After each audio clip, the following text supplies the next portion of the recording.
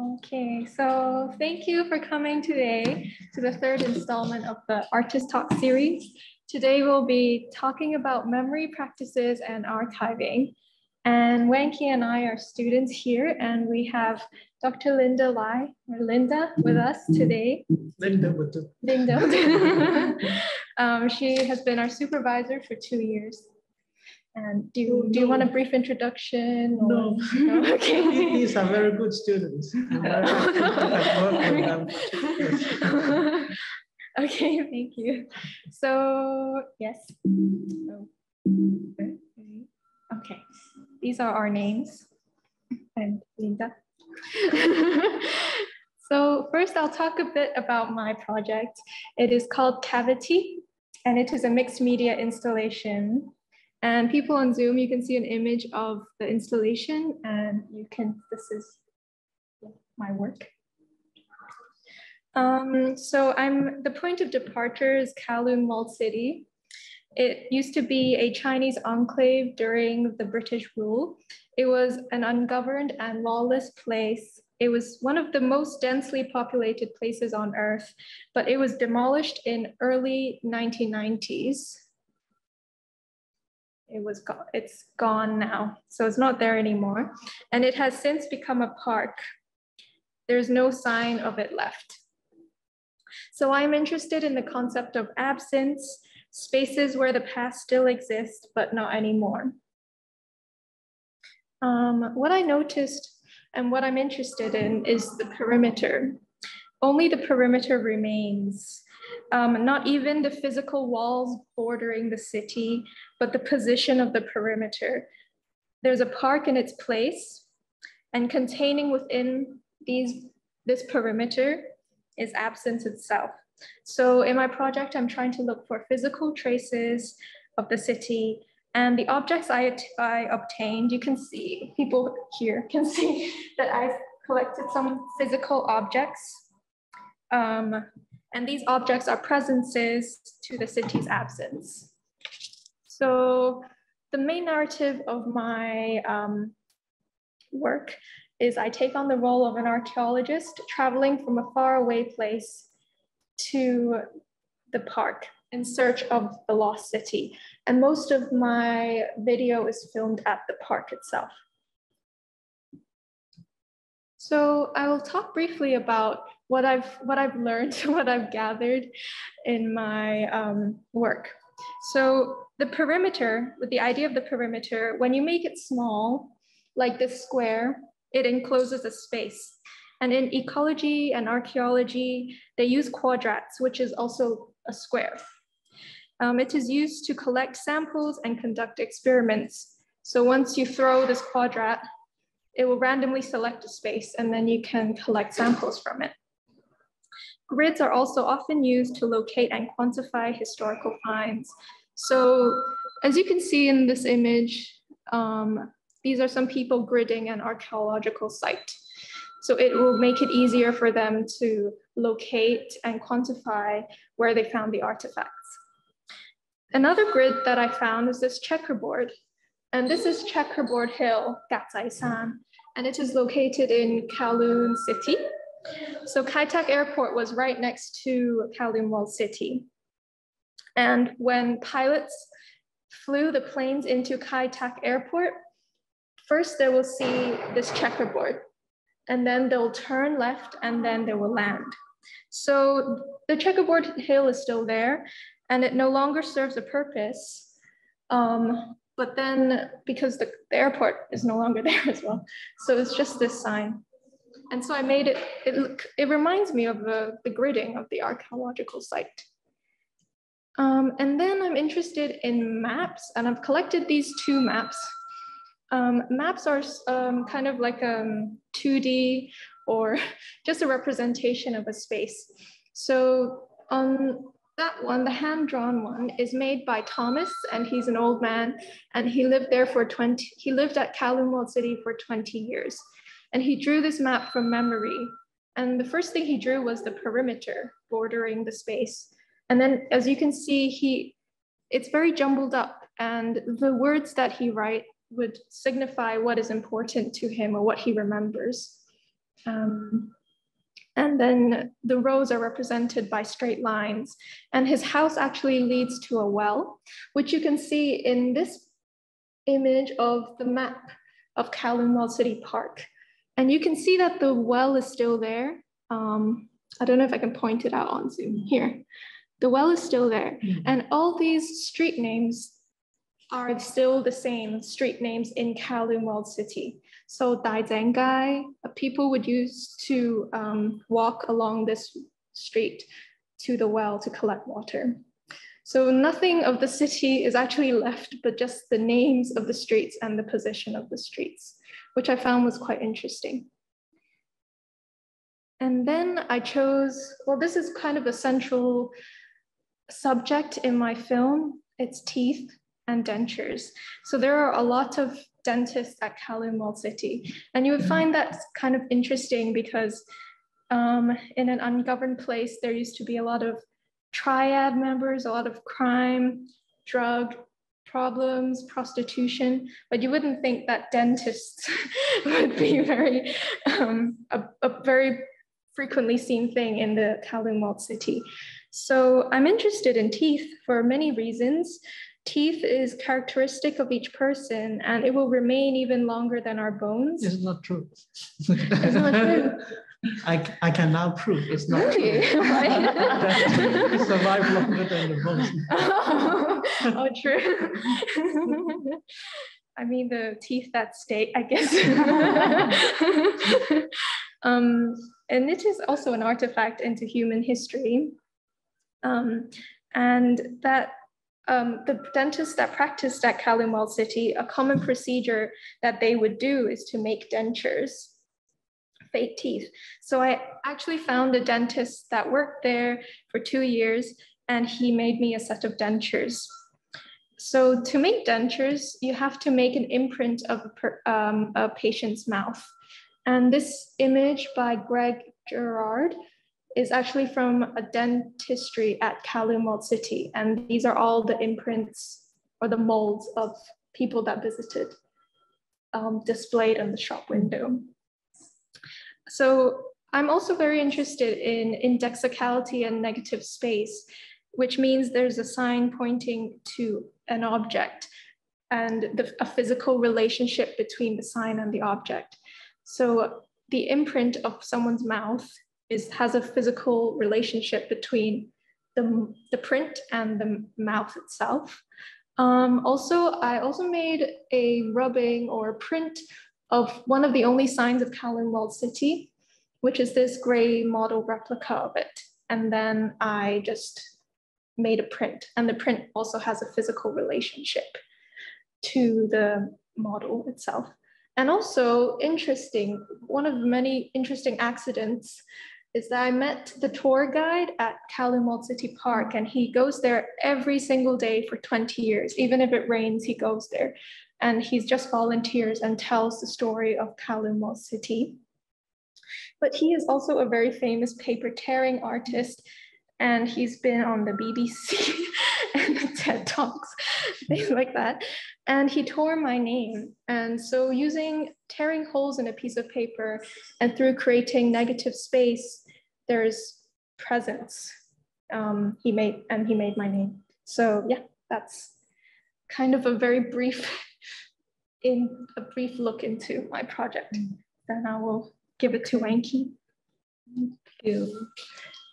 So my work is called News from Home, and I think to introduce it, I would like to share a work I did before this, and it's because I think today's topic is about the narrative of artifacts and history. So I'm always interested in, like, there are always some intimate, I think I like to juxtapose it intimate sentiment and with the grand narrative or a bigger context. So it's like this work is showing what Linda always says, like there is something very official, very linear, but the personal memory which encounters some social event or things could be very personal, or it's different. And then in this work, I borrowed the framework from Chantal Ackman in 1977, in which she was from Belgium, and then she flew to New York to for her artistic journey. And in this film, she mainly took many video documenting the cityscape of the New York City, and then it juxtaposed it with the letters from her mother. And so through the whole film is she reading the text of her mother. And for me, I sort of took this layer and tried to add some more. I took the space that is like in the virtual space that record the Hong Kong street, which is a street that we used to express our opinion a lot. And now we couldn't really do this anymore. So it's sort of like a distance place for me, despite it's at the same time very close to my heart. And then I just sit with my mom's messenger, which is nowadays the way we communicate. And I will share a bit of the video.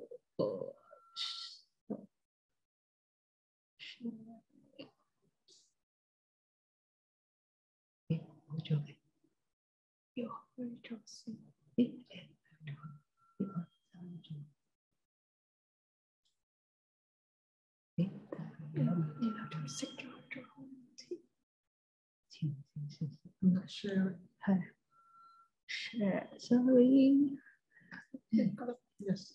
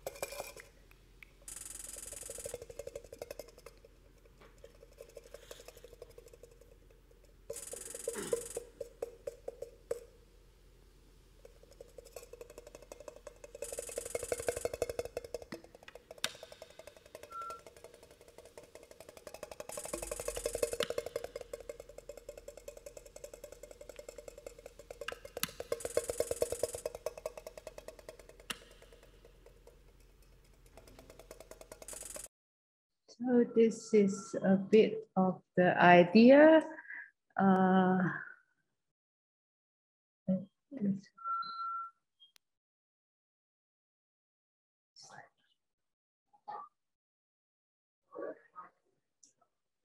Yeah, so beside these messages, I also add there is more text. One is from a British contemporary text. It's a play, actually. It's from the script. There is from Act 1 and the end of the play, which I find it match the context of what we're experiencing. And then also towards the end, there is a quote from the letters from a girl in prison, which is the messages I got as well when I was away from Hong Kong. And from this, I also start to explore this kind of fragment from the image, because first is a very practical reason. Like I try to avoid the square that the image always contain within the video. And then I also start to think that this, when you extract something from this image, it again opened up the possibility of what it could represent. And also I find that this history is always in fragment, and it's always not complete. And when there is these gaps, and it becomes the temptation then that attract us to explore more. So this is something that I look from the history. At the same time, I hope can plant the seed to seduce people in the future that might go back to the past and look where they come from. So this is my part, and then we have a collaboration. Yes, so this is our collaborative artwork. It is called Use of Seawater in Public Swimming Pools. And it is actually completely based on this single document. It was published in 1976, and we found this in the Hong Kong Public Library archive. And it is a memo from a memo for the members of the Standard Swimming Pools and Beaches Subcommittee. And they're arguing against the use of seawater in public swimming pools. And we took some keywords and some kind of interesting phrases, and we delved into different narratives that this document kind of encapsulates. So this is the document, and you guys can look on this one as well if you want to look at it. Yeah, it's so we sort of begin from here, and then we try to sort of not just make it like a neutral way, but we try to explore, or we sort of create some imagination narrative. And also in the research, it's more like not a straight line, that we research by association with our experience or something that we encounter by chance. Yes, so we're trying to reimagine history, and the way we looked at this Hong Kong's past is through a kind of dreamlike association. So we actually made several frames or collages based on this document. And this is one of the ones I chose. This was the one I made. I named it a highly contaminated pool. So this is the swimming pool that the memo or the document was talking about. And they were arguing against the use of seawater in the swimming pool. This is an image of that swimming pool in the 1970s. And I took some of the words from the document and put it on the image. And they use such negative wording, like it will clog the course of filters. The sea is highly contaminated, growing algae, and so on. So I used these words to juxtapose a very family-friendly environment, as you can see. And then another one I made is also this. So the algal bloom causes red coloration of the sea, and the phenomenon is called red tide, Hong Qiu. And The first occurrence of red tides in Hong Kong was recorded in 1975, which is a year before this document. Some algae species may release toxins and is harmful to local ecology. So the algae causes this red color in the sea.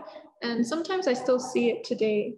And then I put this with an image of a swimming pool in Hong Kong in the 1970s as well. And from that, I made this one. So in 1976, the same year of the publication, Miss Universe was held in Hong Kong for the first time at the Lee Theatre. And just a year prior was the first ever recorded red tide in the city. There are 83 algae species known to contribute to red tides in Hong Kong. Most cause no harm, and there were 72 entrants to the competition.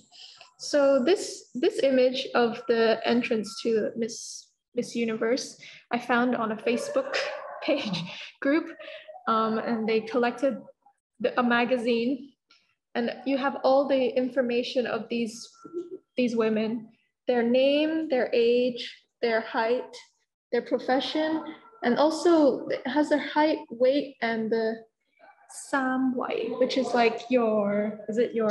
The three big numbers.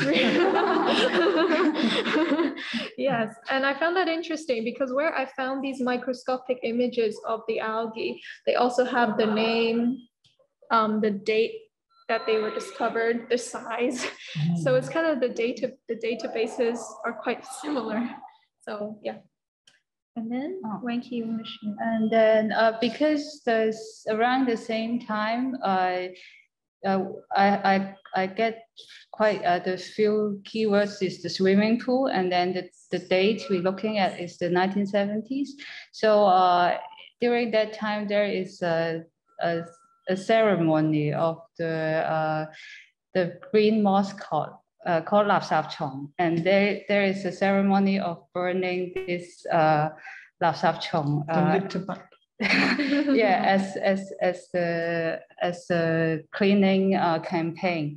And so this image is actually found in 2019, but I tried to create a narrative that is saying is a practice of this burning of the Moscow in its 50-year anniversary. And then around the same time about the seawater is we have during that time, Hong Kong is having a severe drought. And so that's when Hong Kong has the treaty with the mainland China that we start buying water from the mainland. And so I just posted this historical photo of the first treaty was signed, and this is a recent photo that there is a renewal of the treaty at 2020, and also here is actually the price that we have been paying to the mainland for the water. I don't remember at this moment. It's countless. And the last is an artwork done by Samson Wong and Jason Lam, who is also alumni from SCM. And there is a countdown machine they did, I forget now, I think it's around 2016 or 17. And it's a countdown machine that is counting from 2047. It's like 50 years since our return to China. And there is also during the research, we are saying the prediction of the rise of sea level because of the global warming. So I added this image to make like the sea, like Hong Kong is sunken. And then this artwork, when it close to 2047, it is shown again in the ICC tower. And the research, because we also touch on the year that is when the Cross Harbour Tunnel was built. So there is actually literature that address this moment, this change, this drastic change of the experience of daily Dürer of Hong Kong. So that's why it's also about time. So I put this together to see what's the chemistry that it creates. Yeah. So And this is that concludes our presentation. briefly. Yeah. So if you have question, you can always raise or type in the chat box, or at this time maybe Linda would respond to us. What do you want me to talk about? I mean, I am familiar with these projects you are discussing.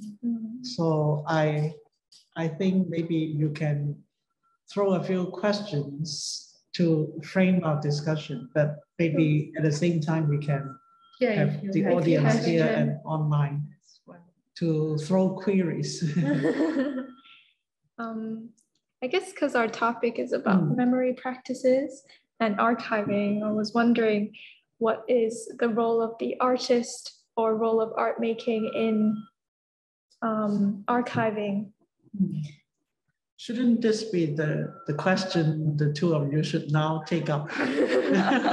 Because you started with having this impression that there is a connection between art making and the trend of archiving is marking out some new spaces or new possibilities for artists. And then these things put together is often in actual practice. I mean, not philosophically, but in actual practice is always tied to questions of history or the lacking of historical accounts or some concrete lived experiences, right? So I think each of you or in these three projects are actually three very different takes you have adopted to answer this question. So maybe I actually would like to hear more from you. But perhaps let's establish a few things so we don't have to debate, because we need to have a point. The point of departure has to be established before we take off to discuss, to disagree, which is what I hope we would. Perhaps let's say that first of all, when we talk about history, we are actually talking about accounts of the past, right? Because it seems too much for us to handle, to imagine that there's really something called history. I mean, history for me is about the past, it's about the past, but history when it is being discussed or being used in our daily practices, including art making and social criticism or cultural criticism, it is very concrete. It's always about those accounts, like the stories or the narratives. I think I would like to use the word accounts that people have made so that we can have access to the past, so that we can see and touch upon things that we are very remote from. I think that's history, right? Normally, if it's here, you don't call this history, but you call this history because here is an account about something that you don't see and touch anymore. But here, this account is taking us back. So let's establish this. When we talk about history, let's not try to throw around those concepts that would confuse us, like history is real or not real.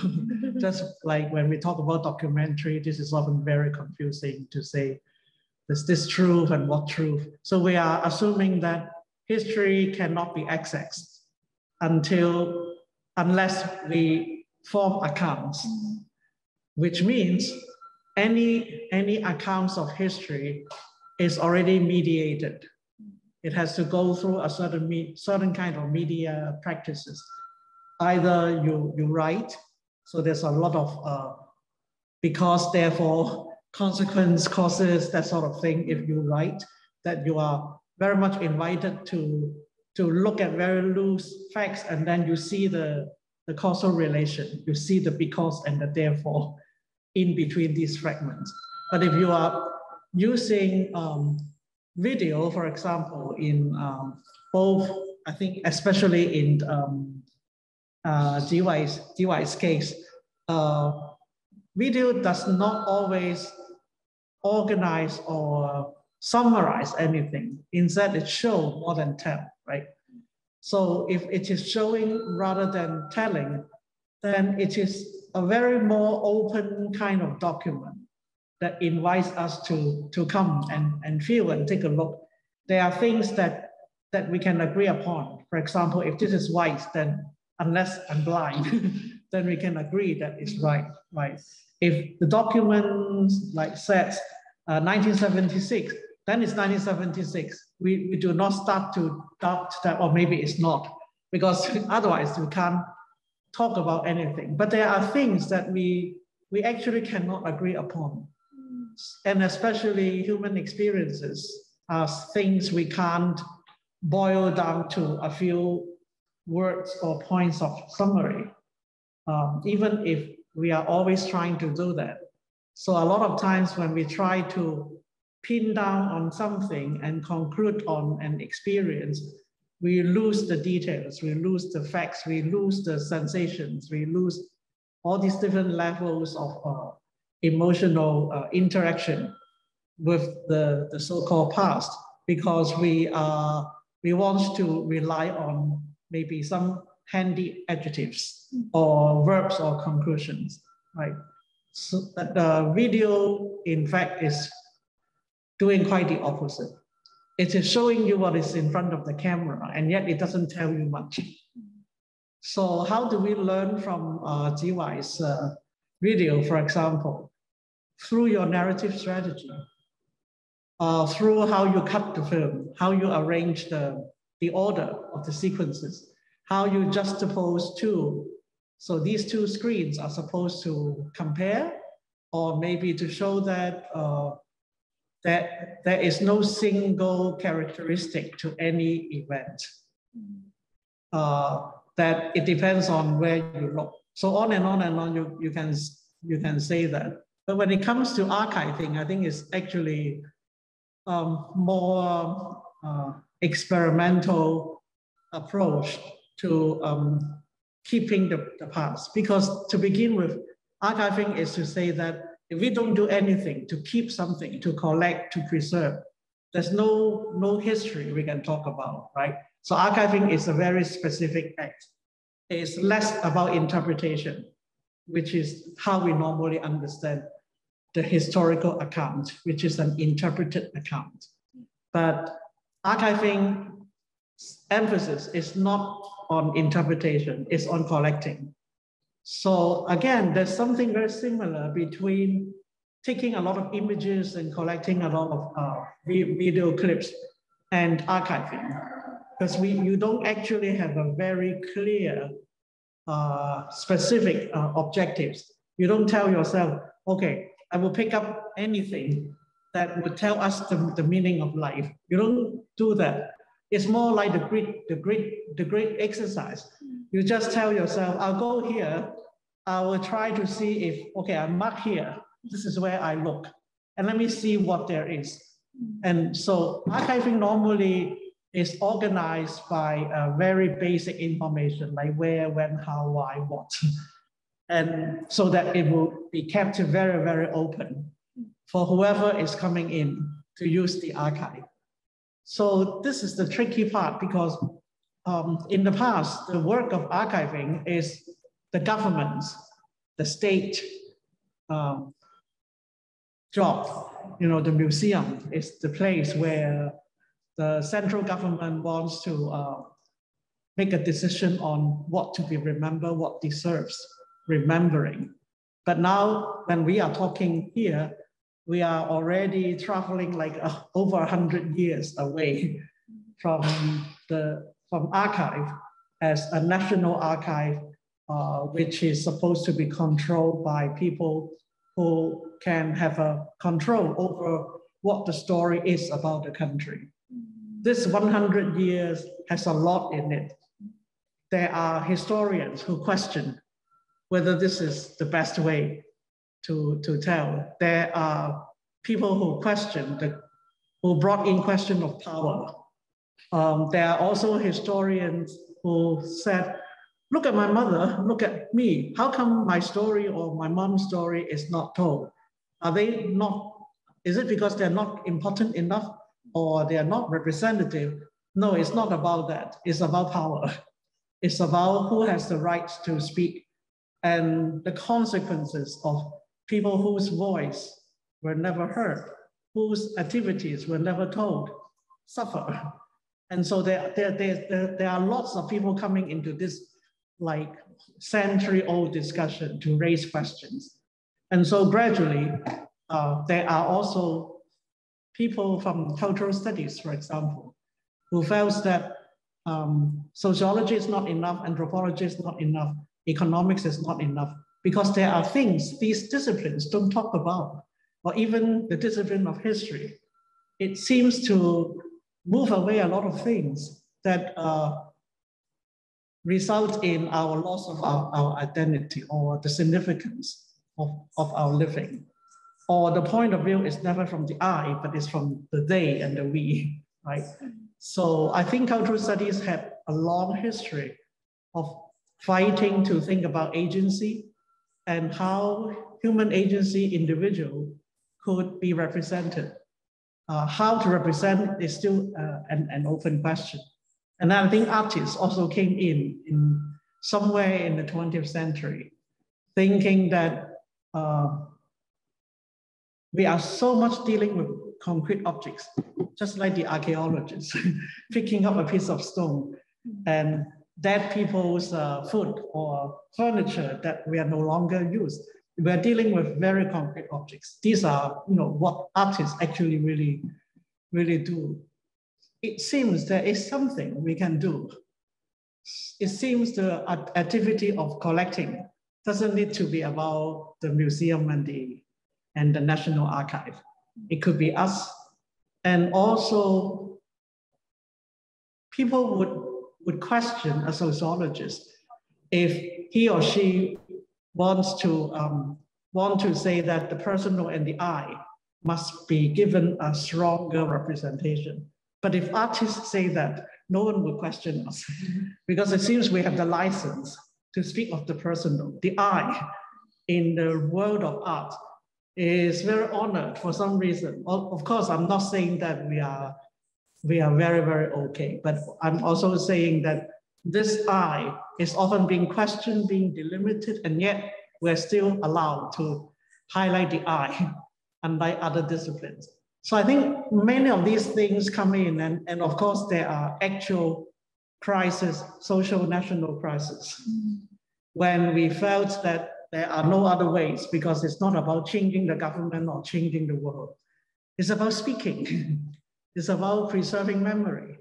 So I think I don't want to make this discussion very simplistic because it's really, you need to measure how at one point, for example, in the 19th century, archiving and the reflection on how to tell the story of one's country and one's society became a very important thing.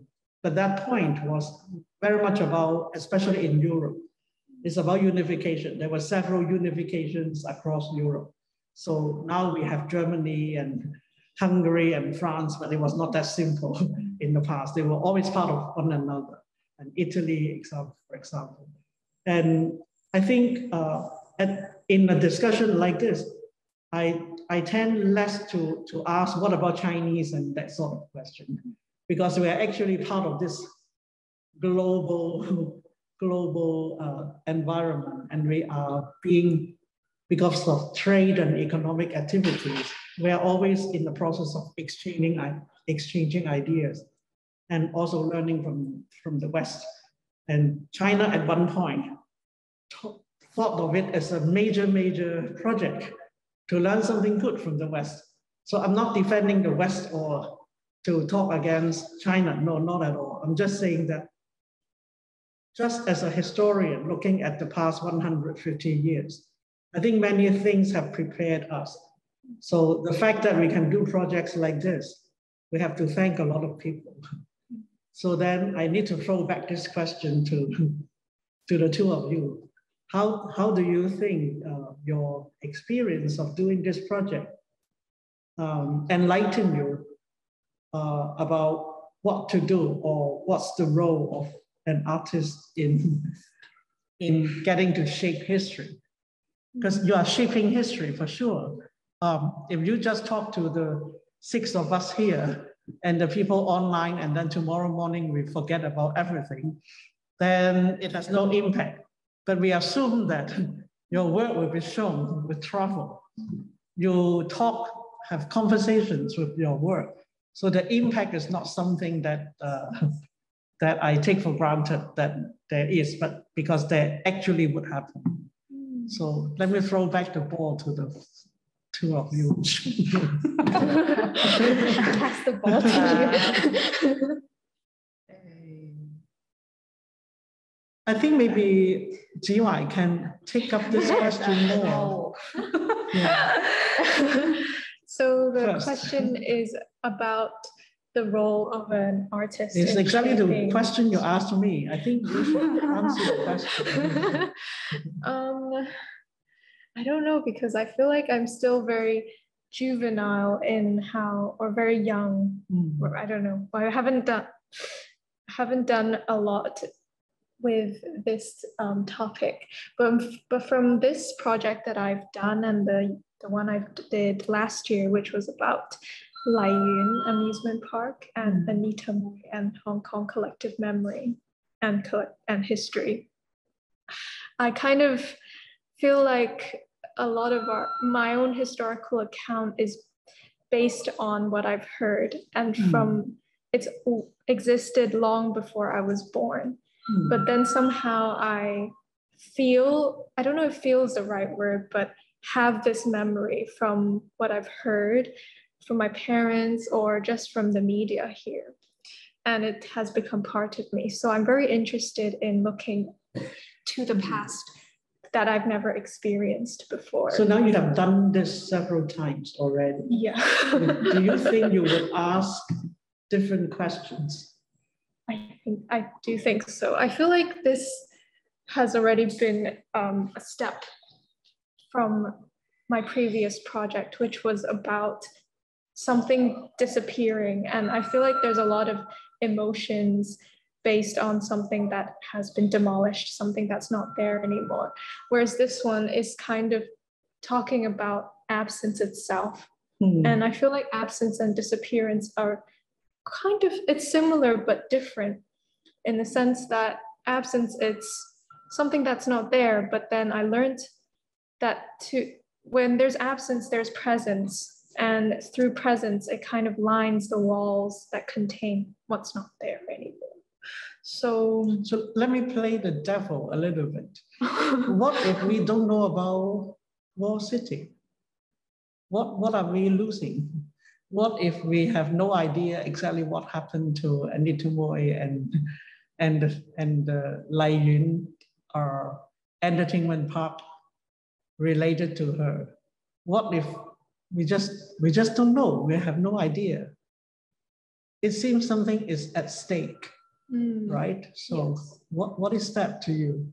I think it's to do with our identity as someone from Hong Kong, because these collective memories are kind of built, they kind of form our identity. And I feel like if we don't know about it, we don't know where we're from, or yeah. What if we don't know where we are from? We just become a global citizen. I'm playing the devil. I don't know, there's something that's quite sad about that prospect of not knowing where you're from. I don't know how to answer that question. Can I ask, because I'm always curious about Tsz Wai's like strong passion about the past. Like, do you think it's because you always feel some distance between you and what's supposed to be? Can I ask? Yeah, sure. What is there other reason? I think partly because when I went to university, so I was born and raised here, but then I left home in 2015. And then in that time, in those 5 years, I feel very disconnected from my home. Mm. And even when I was younger, because I was educated in international school, so I feel very, very disconnected to who I am as a Hong Kong person.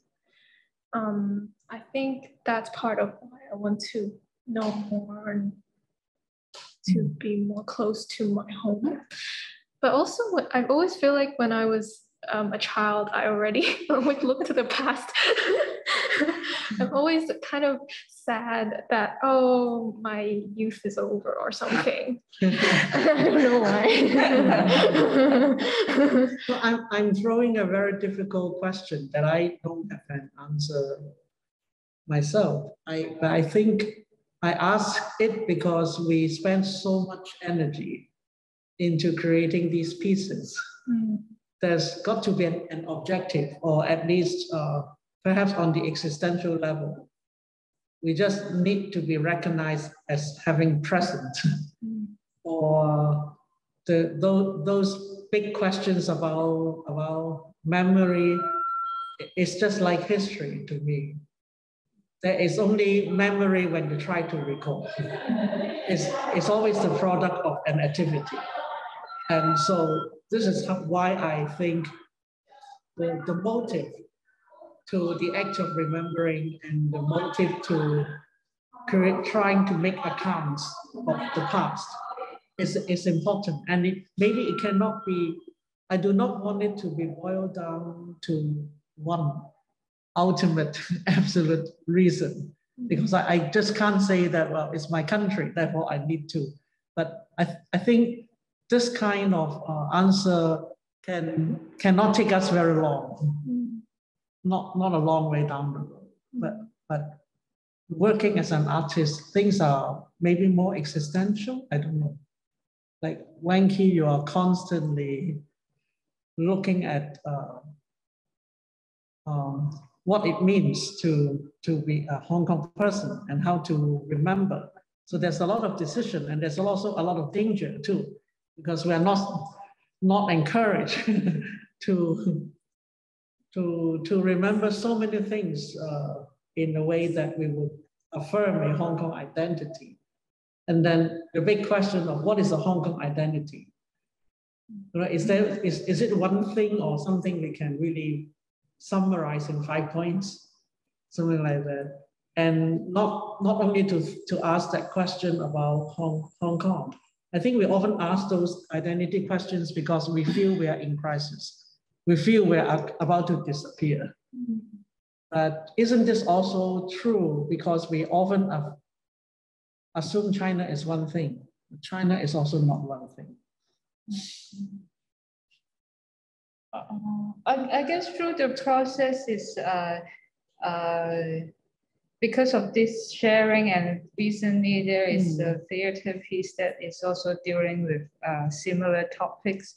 And I've been thinking it's about, actually it's not just about the past, because I think especially from the swimming pool project, I found that there is actually, for example, the neglected proposal.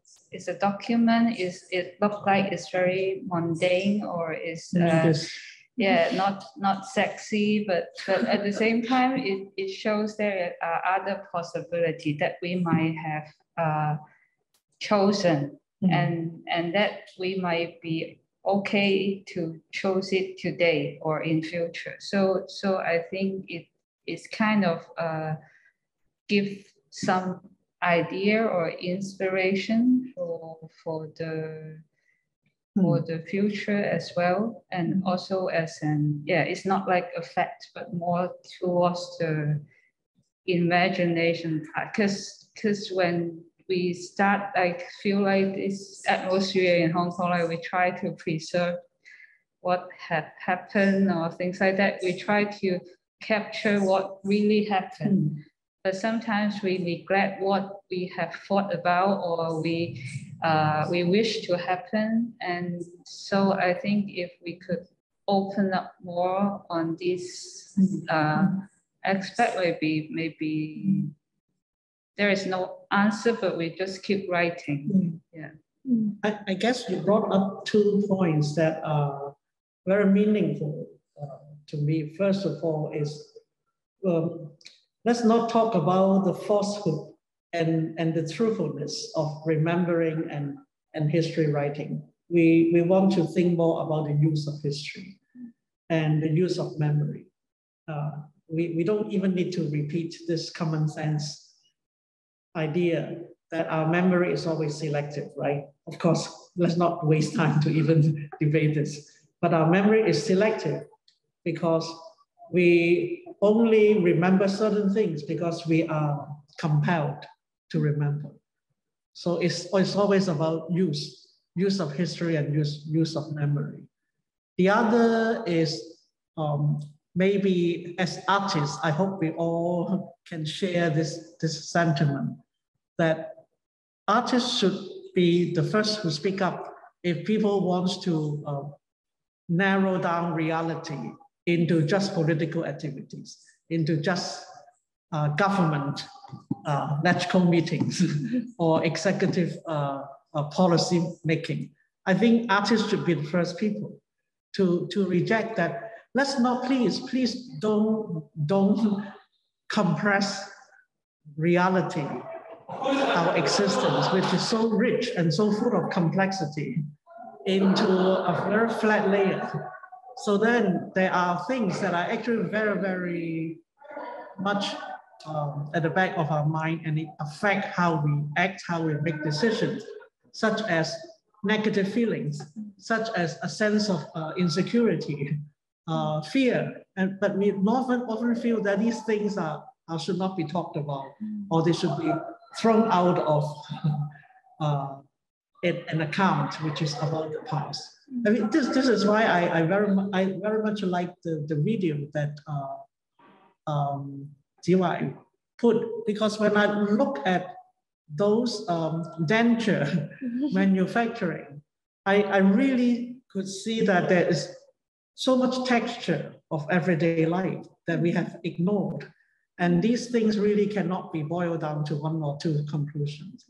And also fear, not being able to. These are also lived realities. And why can't we represent incapabilities, absence, and fear, and the sense of inadequacy, and all of that?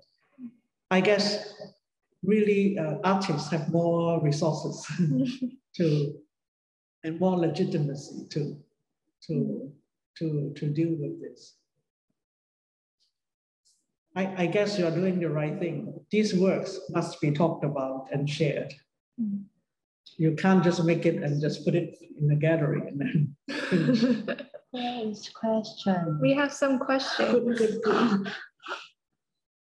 Can you read it? Assuming archiving is to preserve events the way it is, how do we help filter out author documentation? And what metrics can we rely on to measure whether an event is true to reality? If we never knew about Anita Mui and Kowloon City, we might not have a fabric of memories to bond our Hong Kong diaspora that's growing. That fabric might be crucial for our ancestors. Thank you. I like the second comment, because exactly this is why I asked you guys. You have to tell me. Because for me, why do I have to remember Anita Mui? Of course, I want to remember her because she at least stands for many things. Stands for a certain layer of lower class living before you were born, when I was already there. How Lai Yun was a very unique place for children when I was a kid. That it all has to do with whether you can afford to go to Lai Yun. You don't go to Lai Yun all the time because it's expensive for an ordinary citizen. But then the Anita Mui story also touched upon a very, very complex web work of culture industry, of how stars are being created, how the popular songs that we learn from her is not just, you know, very much touching us, but it is also a whole startup system of star manufacturing with a lot of, you know, it's about human labor, it's about cultural labor. So I would definitely want to remember Lai Yun and also Anita Mui. But of course, there are also personal usage, right? Some of us simply would just want to remember her because there are people who just live a whole life not being able to get the love they want. And we are not supposed to say that, oh, just love is not economics, or it is not financial crisis, it's less important. Artists should not say that. And also people in the humanities should not think that way. About the first question, the first part I don't quite understand because I think when we talk about archiving, we are talking about collecting without exactly knowing what the function of the object is going to be. We collect because we felt within range. There are certain things we want to at least save for now so that later on will come in. So I think the usage of an archive is very different from going to watch a documentary. The documentary is already digested.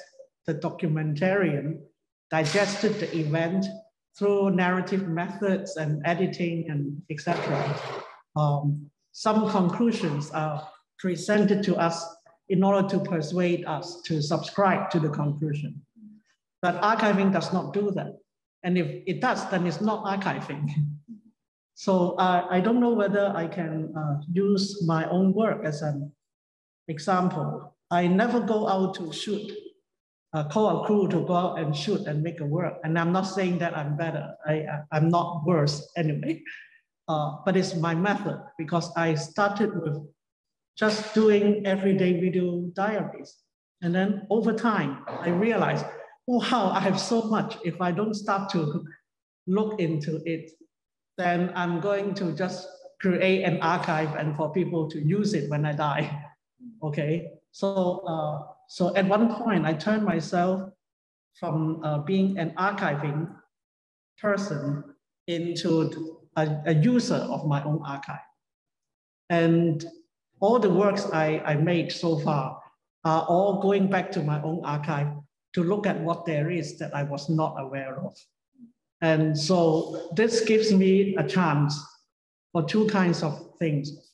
First of all, it challenges my ability in narrative construction and interpretation. The other is actually because I always look at my footage many years later, I am encountering a past I with the present I.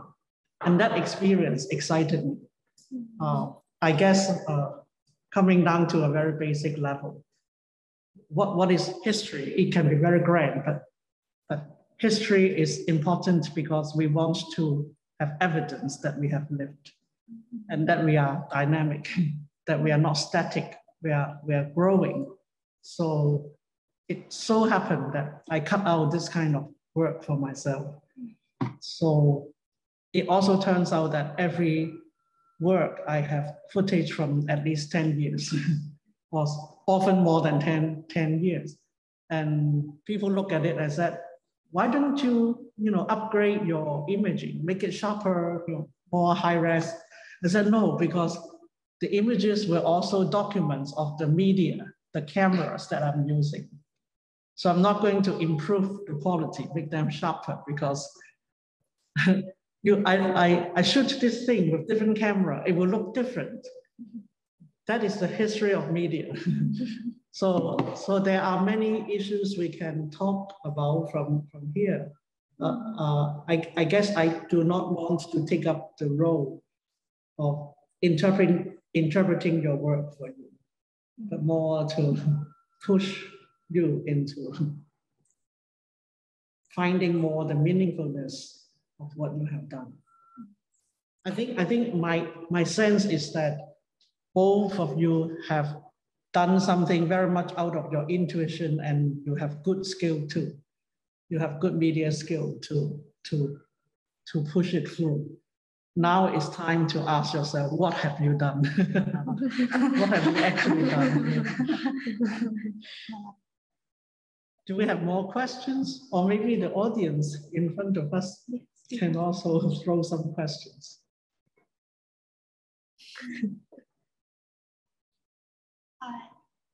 Through Tsz Wai's work, Maybe you want to a bit louder to let the online people. Yeah, the microphone. When I looked Tsz Wai's work, I can feel the time. So I also want to push to talk about this during your experience Filming the work. Yes. So I think,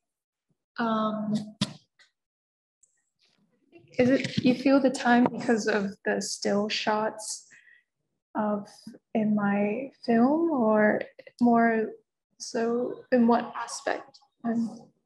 I'm curious.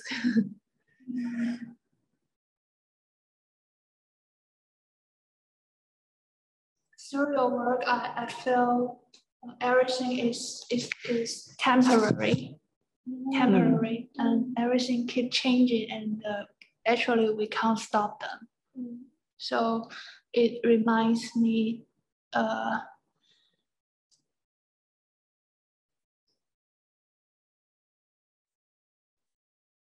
it's more like the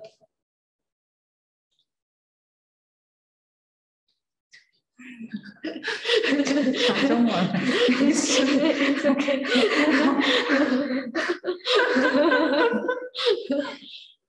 I think I understand what you mean. It relieved me. Everything is temporary. The idea will relieve me when I in my life. So it's your work give me the feeling. Thank you. Yes. I think it's also when I filmed this work, I didn't intend to incorporate all these shadows, but because I went there on a very sunny day. Evidence of the sun. I actually visited the park quite frequently throughout the past few months. But then when I filmed it throughout different days. But then the one day that I went, it was very sunny. And I think it casted some shadows which kept appearing and disappearing. And that's why I wanted to capture this aspect. And I think maybe that's where the temporariness comes from. Because after the bright 4 o'clock sun, or was it, I can't remember what time, the shadows are gone. And so there's a kind of impermanence to those shots, I think. Yeah, I don't know. I think this is a very interesting comment. It seems to point to the fact that we're making artwork because we're responding to the world around us. If we turn everything into a discussion of history, what is history? We will be betraying the work. But is history not there? Of course, history is there. So I think there are many entry points for an artist. One is to start thinking about something that has disappeared, or wondering what that history was actually about. That moment excited you, and you started to do a lot of things. So I agree with Yuan that if we look at your work and just thought about the question of history, you should be very disappointed. But we actually look at your work because your work shows an attitude that you have brought to the work. The flair is not exactly an answer to the normative question of what is history and what is memory, but it's about what happened to us, what happened to our emotions once we start to make an attempt to deal with something in the past. Can we think about it this way? I think we can.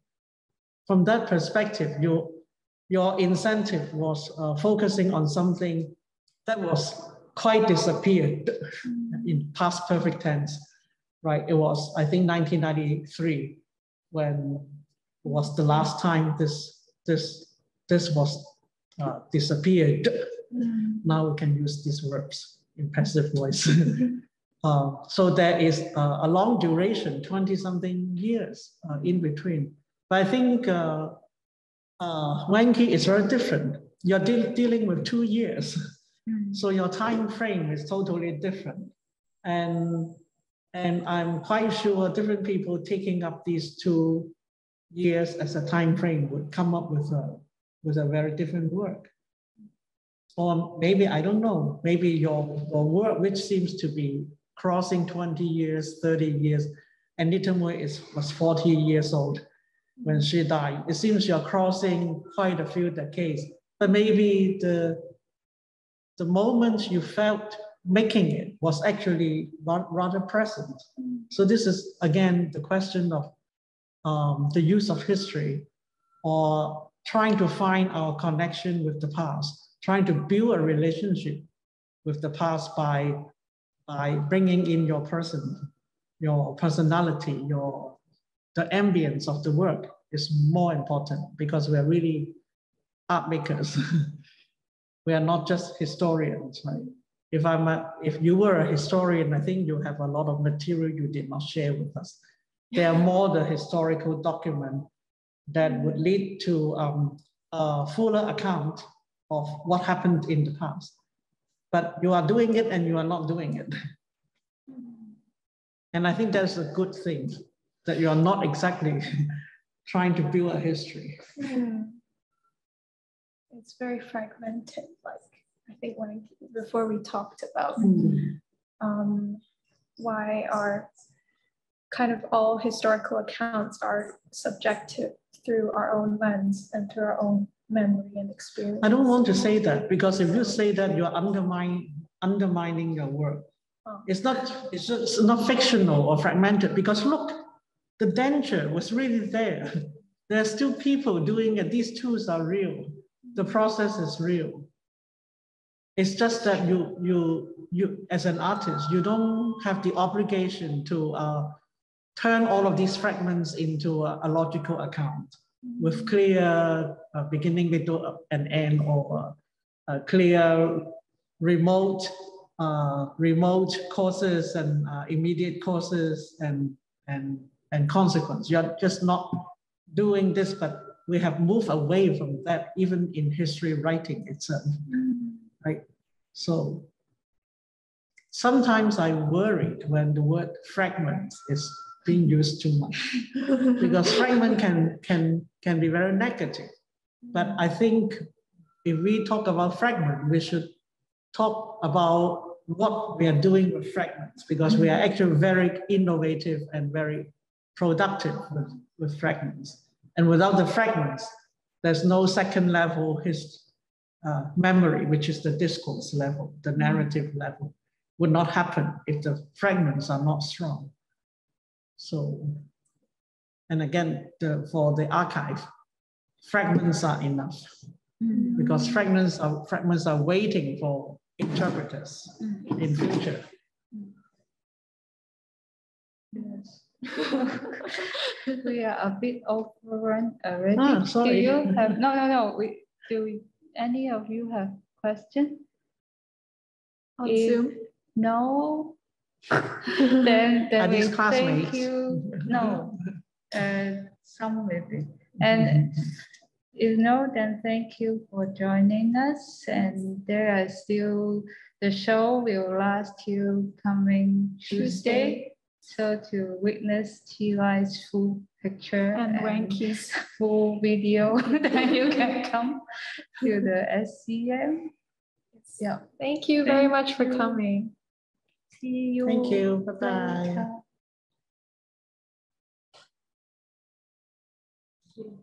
Oh, Hey said thanks Yeah, to thank us, and thank you, you. Linda. Yay. Who's that? Hey. Hey.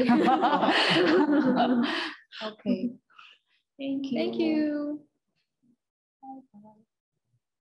And, Yeah.